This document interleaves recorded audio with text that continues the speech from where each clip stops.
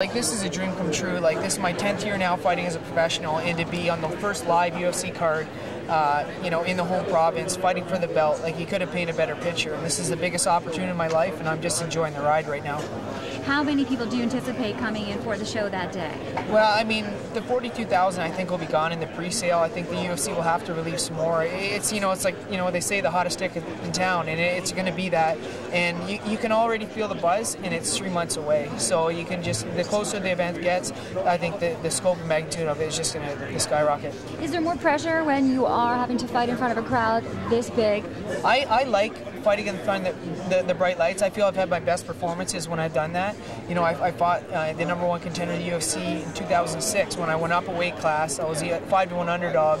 You know, first fight on the pay-per-view, and I went out and finished him in the second round. So, like, I feel those are when I have my best performances. So I look forward to, you know, stepping out and hearing the roar of the crowd.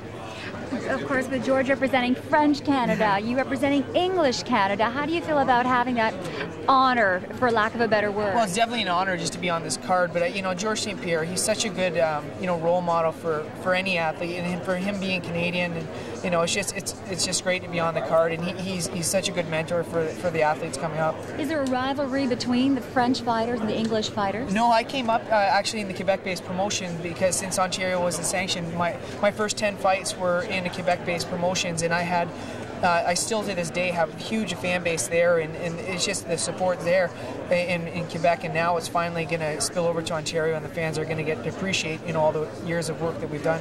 How big is fighting in the London area?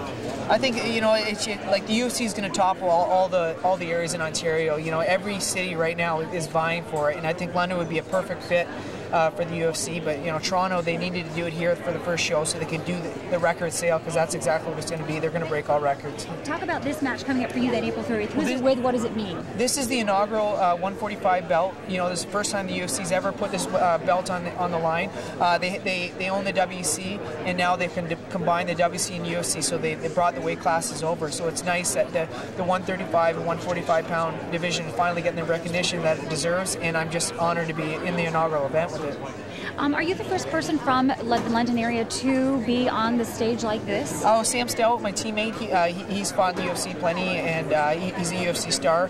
We're still waiting to hear if he's going to be on this card. He had a bit of an injury, so hopefully he's on it. But yeah, he's definitely you know, paved the way for all of us as well, and it's finally nice to have a title shot for a London boy. Finally, tickets go from $50 to $800. What do you think about the pricing? Do you think they're overpriced or not? I don't think they'll be hard to. You know, like I said, it's the hottest ticket in sale, or hottest ticket in town. I think people are going to grab them for whatever price. Like, it's just going to be one of those events that you know, you'd like to say you were there, and every fan, I guarantee, will go home satisfied.